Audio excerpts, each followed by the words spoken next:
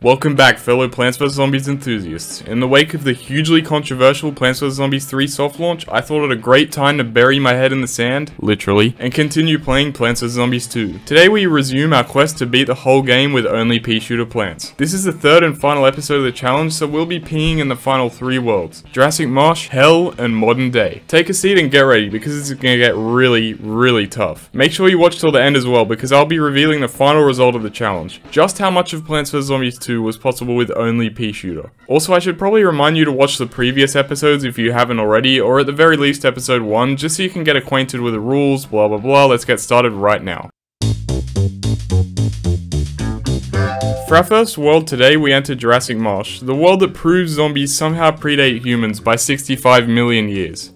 I wonder how they survived out there with no human brains to eat. They must have eaten dinosaur brains or resorted to my personal favourite method of cuisine. Anyway, the first 7 levels were all either primal pea spam or conveyor levels with no issues. The dinosaurs become a lot less of a threat when you have horizontal trampoline shooter to bounce them back. The zombie tug-of-war dynamic between primal pea and the dinosaurs in this world makes for some pretty fun levels. On day 8, I had a break from Plants vs Zombies 2 and hopped on Lawnmowers vs Zombies 2. Day 9 was a given plants level. Yes, for the people at the back, I'm allowed to skip these, as well as conveyors and other levels that don't let us choose our own plants. Day 10 saw a difficulty spike that required us to summon Peashooter. Goopy is a good choice for this world since it gets rid of hostile heads and bucket heads by piercing through their armor with poison. However, it doesn't do so well against pterodactyls, forcing us to dig it up every time a pterodactyl drops off a zombie. Using this strategy, we won without too many issues. Day 11 was much the same, but with more dependency on lawnmowers. So you know how I said our strategy relies on digging up our goopies? Well, this is what day 12 tells us. As we entered the level, I was bracing for the worst, but it turns out that only 1 pterodactyl spawns throughout the whole level. Easy. Day 13 was another brain dead level with Goopy. We didn't even lose any lawnmowers. At this point I started thinking of ways I could tone down our Goopy usage, which I'll get to in just a second. This guy is just too OP. Day 14 was a given plants level, and we got to do one of the most satisfying things you can do in the whole game. We had a slight mishap in day 15 due to a pterodactyl, but Split Pea clutched up as always. This was followed by the Gargantua fight before day 17, where Goopy carried again. Starting from now, I decided that we would only use Goopy when absolutely necessary and all else fails. This rule will also be followed in Big Wave Beach and Modern Day. Well, believe it or not, Goopy was already necessary in day 18 since this level introduces a new dinosaur, T-Rex. T-Rexes speed up zombies significantly in their lane. Our only ways of slowing them down are Snowpea and Goopy, but Snowpea doesn't have the amount of damage output to handle the tanky bullies and fossil heads, so Goopy it is. Even with Goopy, this level was painful to say the least. I eventually resorted to memorizing where and when every T-Rex spawns so we could more strategically and sparingly place our Goopies. These T-Rexes are going to be a serious issue here on out. In day 19's conveyor level, our setup was probably more secure than Area 51. Day 20 was a produced sun level with nothing out of the ordinary. In day 21, the dinosaurs decided to troll us and spawn in all the lanes where we lost lawnmowers already. The newly introduced bully zombies are a slight problem for our Goopies since they're natty, unlike the bucketheads and fossil heads. We won after a couple of attempts. Day 22 was the last stand level where the lawnmowers recreated the extinction of the Neanderthals. In day 23 I learnt that the T-Rex's roar turns backwards zombies around. Isn't it funny how no matter how many times you've beaten the game, you still learn something new each time? Day 24 was another simple job for our 1 column of Goopies and lawnmowers. Seriously, how did this plant get past playtesting? Ankylosauruses were introduced in day 25 and they're super annoying. How is this meant to be fair? We hit a major roadblock with this level.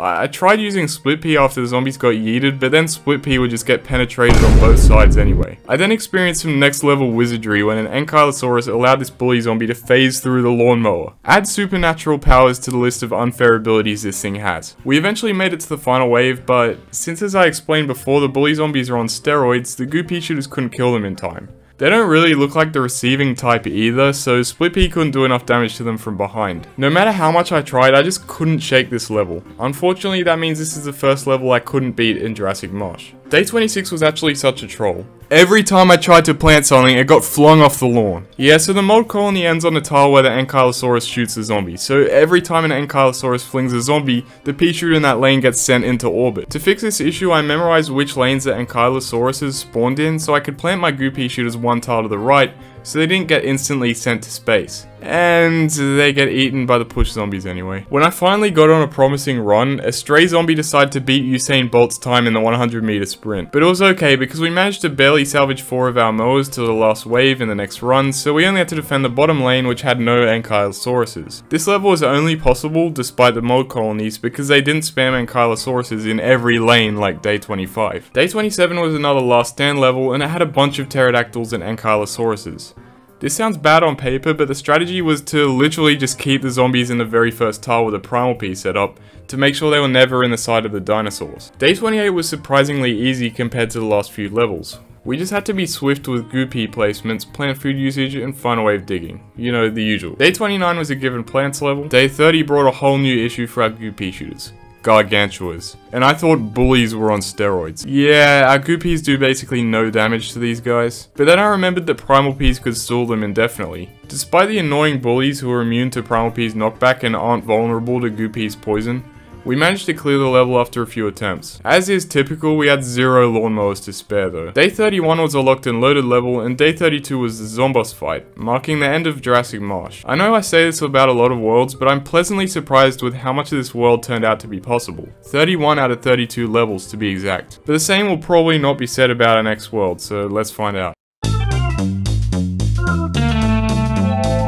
This is the world all of you were warning me about the most apart from Dark Ages. Why? Well, you can't pee in the pool. Casual Plants vs Zombies 1 reference. Seriously though, we have no lily pads. I thought about letting lily pads slide, but no. I care about the integrity of my YouTube content revolving around cartoon plants attacking cartoon zombies in a video game world too much for that to happen. Also, in this world I'll only use goopy where absolutely necessary. In Jurassic Marsh we kind of had to use him because of the T-Rexes, but from here on out, he'll be on the bench for when we next need him. In day 1 we used Primal P to breeze through the level.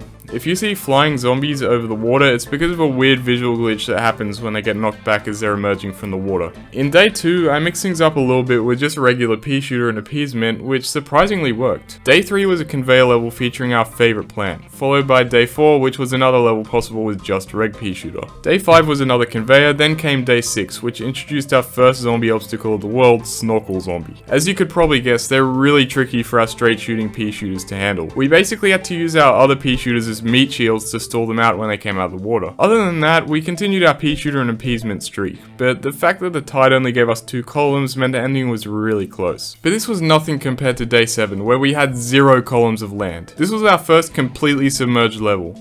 Even though we don't have any lily pads, we can use plant food on the pre-planted lily pads to generate more. I tried using reg Peashooter again, but it didn't work at all. So I tried primal P and that didn't go too well either. So I finally opened the Pandora's box that is goo Peashooter and that didn't even work. I really thought this level would be impossible, thus starting the wave of impossible big wave beach levels, mostly because we still had no way to deal with the snorkel zombies. If only we could use a plant like walnut to force the snorkelers to come out of the water.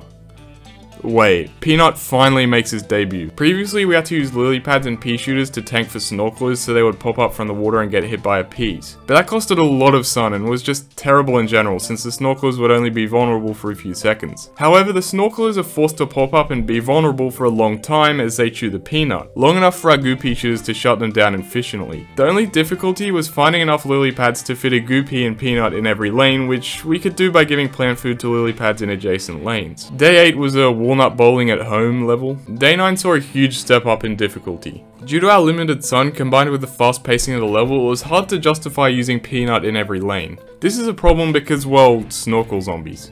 Then I remembered Sling Pea. It should be able to hit snorkelers since it's a lobbing plant, right? Well, for whatever reason, Sling Pea can't actually target them. I don't know if that was intentional or an oversight by the developers, but it is what it is. I also tried reg Peashooter and Peanut, but due to all the bucket heads, Goopy is just an absolute necessity. I went back to square one with Goopy and Peanut. To get around some lanes being vulnerable, I used Split Pea to hit stray zombies that made it to the moss columns. This strategy got us to the final wave, but we still lost. After a couple more hours of trying the strategy, we got to a run where things were playing out as usual.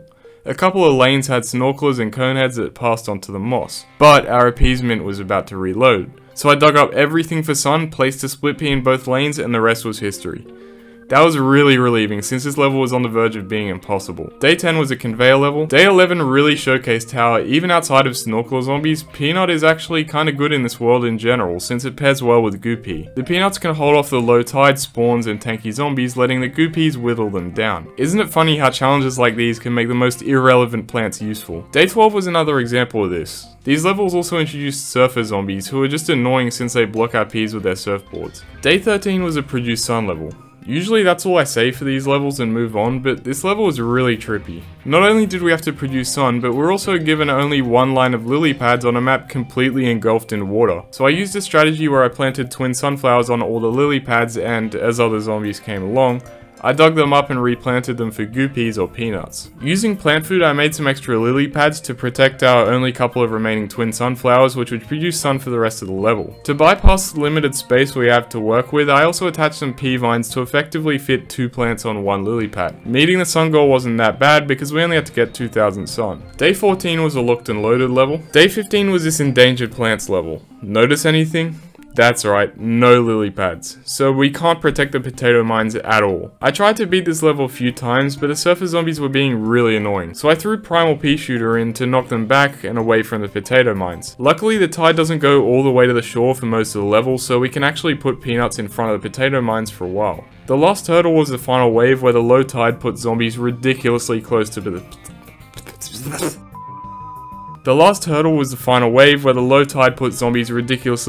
potato mines. However, I used some quick plant food, appeasement, and peanut reflexes to keep the zombies at bay. Day 16 was a conveyor level. Thank God for that. Day 17 introduced octo zombies. Luckily, only a few showed up, but you can see why they're such a problem. Firstly, we don't have lily pads, so when the octopi take up a land tile, it's really detrimental. And secondly, the octopi block heaps of our peas due to their very high health. Day 18 was a conveyor, which was lucky for me because imagine having to play this without lily pads. Day 19 was straightforward with Goopy and Peanut. I was trying to do the digging up strat against this octo zombie, but it had 1000 IQ, I swear. It outsmarted me the first time because I didn't know lily pads could also be octopused, and the second time it just straight up outplayed me. From day 20, the octo zombies started to become a massive problem, simply because there were way more of them. On top of that, we only had a whopping 1 column of land to work with. I tried electric Peashooter since its peas could travel through octopi and surfboards. That didn't really work out though. I then tried Fire Pea purely for his plant food ability. By using Mow Launch on the first octo zombie, placing Fire Peas and using plant food on them for subsequent octo zombies, and using the shovel strat to block octopi from spawning throughout the level, I managed to do a lot better. On my first attempt in doing this, we got to the final wave, but this strategy was far from perfect, forcing us to waste a lot of sun. It took a lot of attempts to get the digging up timing, since a lot of the octo zombies throw an octopus like 5 milliseconds after entering the screen, giving you no time to shovel up the plant. After getting nowhere from hours of attempts, I dropped Fire Pea and thought of alternative ways to overpower the hordes of zombies. I gave P-Vine a chance since it can squeeze in on the same tile as another Peashooter, giving us a compact setup to make use of our 1 column of land. Surprisingly, this strategy was a good alternative to Peashooter, as damage wasn't really a problem because it gives appeasement the effect of a Doom Shroom from Plants vs Zombies 1. And here's how the duo handled the Gargantua at the end of the level.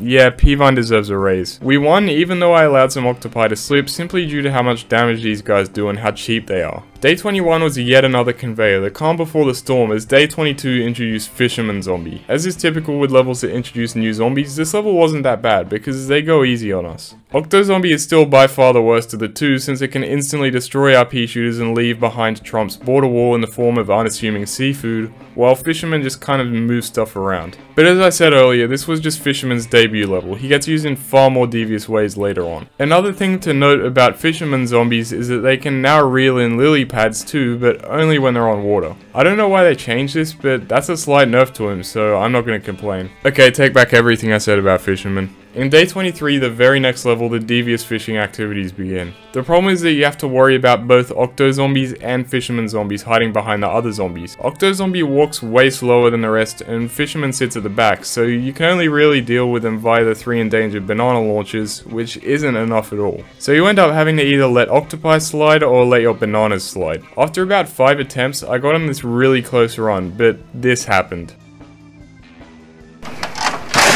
I'm not gonna lie, that loss made me really salty. I can see why people hate these fishermen. After some more grinding, I managed to get on an equally promising run, and what do you know, the exact same thing was about to happen. I swear, if I ever come across this one fisherman, things aren't gonna end well for him. But just as its hook was about to land on the banana launcher, something completely unthinkable happened. Octozombie actually saved my life. Octozombie of all zombies. Octopi can't be hooked, which is kind of ironic since sea creatures can't be fished but mutated plants can. This caused the fisherman's hook to phase through the now entangled banana launcher and grab the goo Peashooter. This is probably going to be another one of those levels I upload to the second channel, which is where I put bonus content and other random stuff. I've been using it to upload full levels in this challenge that are so tough that they deserve to be seen in full. Day 24 was Walnut Bowling at Home Part 2. Day 25 started out like an actual nightmare. There's so many octozombies and fishermen that it's basically impossible to get anything down on the lawn. We had to use all 5 of our lawnmowers just to get to the second last wave, not even the final wave, just for like 10 more fishermen, octozombies, and even gargantuas to start spawning. No matter which strategy we tried, this level just wasn't budging. If you guys want to try this one for yourselves, be my guest. Who knows, maybe one of you will be able to do it, but I definitely can't. Honestly, I was surprised and impressed that this was the first impossible level in Big Wave Beach though. Who would have thought that without lily pads or sunflowers, we would make it to day 25 in Big Wave Beach with just Peashooter variants? That's actually crazy. Day 26 was a very welcome conveyor level. On the other hand, day 27's lawn made me want to pea shoot myself. Surely it can't get we can only use 2 plants. Yeah, so Big Wave Beach has these levels where it's mostly given plants. This is a kind of a grey area in our rules because given plants levels can be skipped, but are these given plants levels? I'm not going to count them as given plants levels personally by virtue of the fact that I usually only use a couple of Peashooters per level anyway. Either way, I think the writing's on the wall for this one. Just like day 25, we can only make it about 3/4 through the level before everything just went to crap. This is made worse by octozombies, since we can't even do the shovel strat to stop the octopi because of the lily pads beneath, which we can't dig up for obvious reasons. After seeing this when booting up day 28, I instantly had Vietnam flashbacks. I'm pretty sure this is that one level that everyone hates, and rightfully so. Hell, I even remembered how bad it was just by looking at one sentence. Losing less than 5 plants with a zombie lineup like this is just unfair. But hey, at least we have more than 2 seed slots this time. But it doesn't really matter though, because I'm pretty certain this one is impossible. You know how it says don't lose 5 plants? Well, it really means don't lose 3 plants, because lily pads count as plants too. And did I mention how basically every zombie in this world deletes your plants? Day 29 was a last stand level. Despite being severely handicapped once again by the non-existent shoreline and lack of lily pads, we managed to spend all of our sun by cramming a 3-peater and P-vine on every lily pad. This was a pretty deadly combo, especially with appeasement, which caused absolute carnage that the UN probably wouldn't approve of. After 3 impossible levels, it was nice to have a straightforward level like that. My sanity was very grateful. But day 30 threw all of that out the window. It was like day 28 on steroids. I could yap all day telling you how this was impossible, so instead I'll just show you.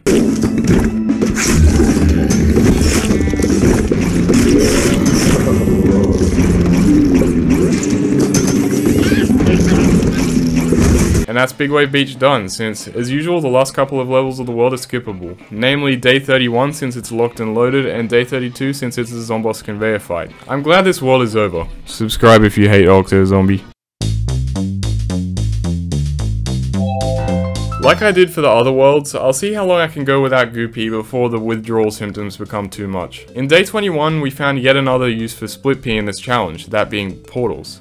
Placing a sneaky Split Pea behind a portal can stack up damage on common portal threats, including mechs and barrel rollers. Apart from that, Reg Peashooter did the job. Day 2 did not wait to taunt us with the world we were just tortured in. This one was surprisingly tough for so early on. Not even P-vine could help us, or Primal Pea. I ended up opting for Snow Pea since it could freeze a lot of the Egyptian threats in this level like explorers and camels. Of course, on the final wave, the Gargantua spawned in the one lane we didn't have a mower in. Also, side note, I did not know Modern Day already had Gargantuas in the second level. That is absurd. But it wasn't a problem because our Snow Peas froze him while he got absolutely annihilated by our P-vine boosted Split Peas. Day 3 was a conveyor as per. Day 4 and 5 were oddly easier than the first 2 levels. Primal Pea dealt with them nicely. Day 6 was a Produce Sun level. It also reintroduces some of our old friends from Dark Ages, like Jester and Wizard. That forced us to summon Electric Peashooter, who made the level quite doable while also flaring up my Dark Ages Day 5 PTSD. Day 7 is a level straight from hell.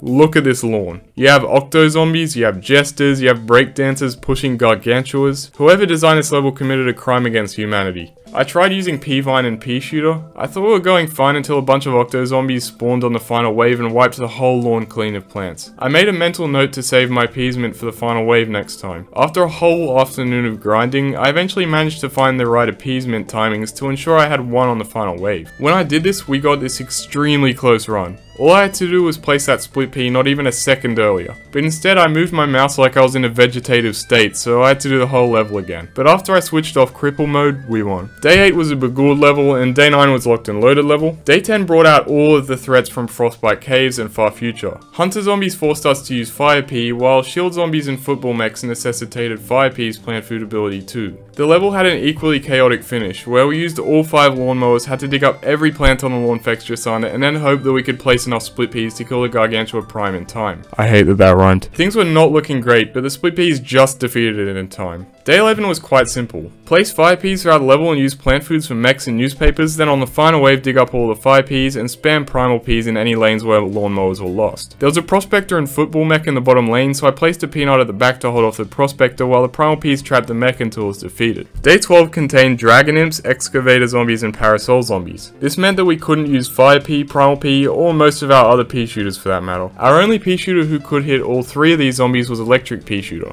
Thankfully, due to how busted this plan is, we beat the level first try. Day 13 was another begooled level, followed by another locked and loaded level. We initially tried day 15 with primal pea, but the abundance of imp cannons and prospectors made them useless. Instead, I switched to a strategy with snow pea, which worked out really well. This was partially down to how lucky I got with the freezing projectiles. This snow pea shot like 4 of them in a row, right on the zombies, eating one of the endangered primal walnuts. Without that kind of luck, that walnut would have definitely been eaten. The last wave was obliterated by the appeasement boosted pea vines. I don't even know what makes pea vines do essentially infinite damage when boosted by appeasement. Maybe you could explain that in the comments, but I mean, I'm not complaining about it. Day 16 was a gargantua conveyor level, and day 17 was pretty simple with fire pea. Day 18 was a little tougher due to balloon zombies and bull zombies, but primal pea and pea vine shredded the level, especially the final wave due to appeasement. Day 19 was a conveyor level where I finally got to try out the invincible escape route glitch all of you were telling me about in the best and worst premium plants video, which you should totally watch by the way. It was pretty funny seeing all the zombies stacking on the one escape route and being stuck forever. Also, at the end of the level we finally got to get sweet revenge on the stupid octo zombies. Day 20 was another pretty basic level with primal pea and pea vine, but we only just survived with all our lawnmowers used up. Day 21 introduced all stars, who we basically have to use reg pea shooters as sacrifices for since they're the cheapest of our plants. The level was going okay until the final wave where a bunch of portals spawn,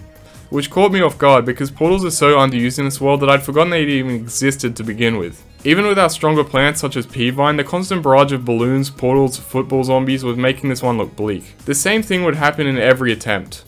Blow on my lawnmowers, then pay the consequences in the final wave. But what caused us to lose mowers? Most of the time it was tanky threats like newspaper zombie and football zombie. At this point I had a pretty crazy idea. What about snap pea? I mean, it stops football zombies dead in their tracks without needing to sacrifice a pea shooter as cannon fodder. It also gets rid of newspapers before they enter method tweaking mode. Surprisingly, on our first attempt with snap pea, we managed to make it well into the final wave, where we narrowly lost to a balloon zombie. You see, that's the problem here. Snap pea can't burrow balloons since they're in the air, so we have to mostly rely on split peas or lawnmowers to deal with them. I never noticed how snap pea's plant food ability is actually pretty good.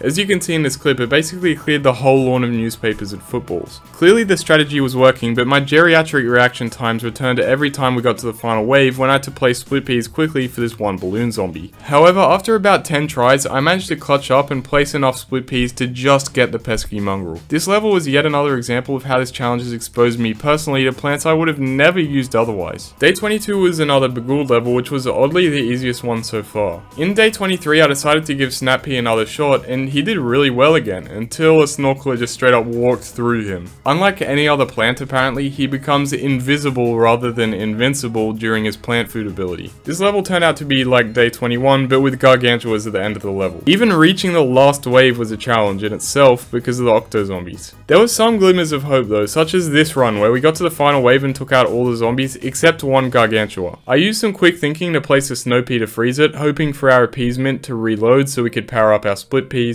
but we were just seconds too late. After hours of attempting this level and losing to these 2 deep sea gargantuas in the final wave, an eerily similar situation to Wolfie's Big Wave Beach Day 16 experience. I have no answer for these gargantuas.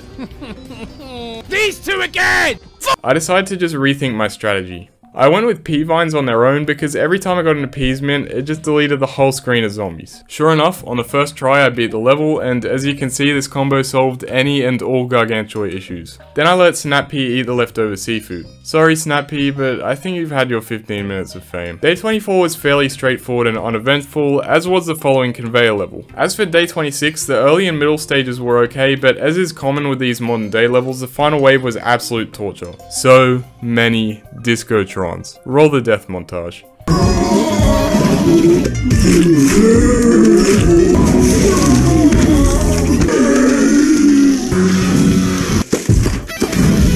Eventually I got on a really promising run, bar the fact that Gargantua lived. If all else, this proved to me that after a day of grinding this level, it might be possible. After some deep thinking, I realized I'm never beating this level unless I save the lawnmowers for the final wave. So after some good snow pea freezing RNG and perfected appeasement and pea vine timings, I managed to salvage most of the lawnmowers. But most importantly, I saved a mower in both lanes the Gargantua spawned on in the final wave. Level complete. This was definitely the hardest level modern day has thrown at us, and yet still no goopy used. Can we beat the rest of the world without goopy too? Let's find out. Day 27 was the last Begooled level. I really liked these levels. They almost serve as rest breaks from the chaos that is modern day, while also being neat throwbacks to the first game. Day 28 was a Produce Sun level, so we used Snow Pea to slow the zombies down so we could build up sun safely. After day 26, I was surprised to beat day 29 on the first attempt with the same strategy. I honestly felt bad for this Gargantua, that did not look like a painless death. Day 30 was like PopCap playing some kind of cruel joke. This is not okay. Unless they add Exodia P to Plants vs Zombies 2, there is no way this level is possible. And in a very anticlimactic fashion, day 31 was super easy. The only threat was Jester Zombie, who Split Pea took care of. Although this level wasn't a very strong finish, I like that we got to end on the return of Split Pea, who is by far my favourite Peashooter to use in this challenge. The next 3 levels were all the conveyor zomboss fights, marking the end of this challenge. This also means that we got through the whole of modern day without Goopy, which is something I'll be sure to bring up in my next job interview. Something I also found pretty interesting is that your poll votes predicted the difficulty and possibility of the levels for each of the worlds in this video pretty well. Before I announce the final results of this challenge, I just want to quickly say something I don't get to say enough, which is just thank you. Thank you guys so much for all the support on all of my videos in this series as well. Part 1 already has 250,000 views, which is just amazing. If you want to see more challenge videos like this, drop a like on this video. We're also about to hit 40,000 subscribers, which is just insane. I have a lot of bangers cooking up right now, so subscribe to make sure you don't miss them. With that out of the way, the results are in. For all the worlds up to Dark Ages, all of the levels were completely possible. In Dark Ages, 15 out of 20 levels were possible. For Neon Mixtape Tour, all 32 levels were possible. Jurassic Marsh had 1 impossible level, leaving 31 out of 32, while Big Wave Beach had 28 out of 32 levels possible, because of 4 impossible levels. And Modern Day had 1 impossible level, totaling to 33 out of 34 possible levels. This totals to 11 impossible levels across the whole game, which is an average of about 1 per world, amounting to a final result of, drumroll please, 301 out of 312 levels possible, or 96% of the game. I'll definitely take that.